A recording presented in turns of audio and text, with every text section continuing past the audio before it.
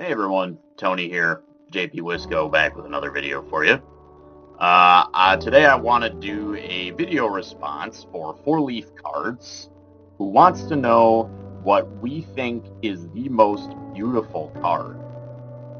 You can pick a few cards to show, but you have to pick a number one, and this is my number one. This is the 1911 T3 Turkey Red, number 46, safe at third. This is not my card. Unfortunately, I do not own this card, so this is just an image I found on the internet for illustrative purposes. Anyway, so yeah, this is my favorite card. I came to this conclusion pretty quickly when I heard about this contest. I didn't have to think about it much.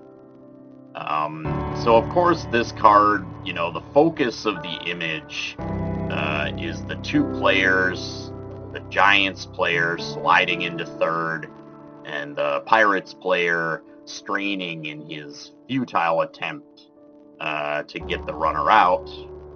But for me, maybe the most evocative and beautiful thing about this entire image is in fact the background. There's something about the background that is just really evocative for me. The way the artist perfectly captured, you know, the dying sunlight. I imagine this as maybe a September evening. You can kind of, you can kind of feel the air changing. You can kind of feel it turning into fall. It's not quite there yet, but you can feel the air changing, and it kind of gives me this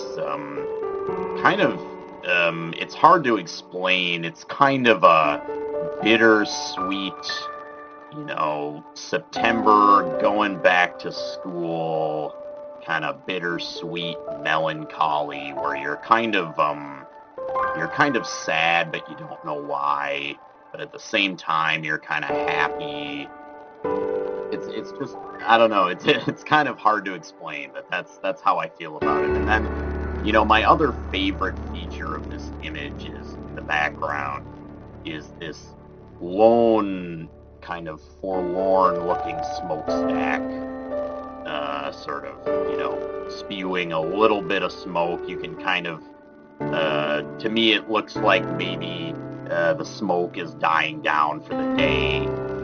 Workers are leaving the factory, you know, kind of filing out. I mean, you know, what are their stories, you know? For me, you know, it's just, it's kind of silly. It's hard to explain, but man, this image just does so much for me. So, I'm just gonna let it speak for itself. So I'll shut up and I'll let you guys look at this image for a little bit longer.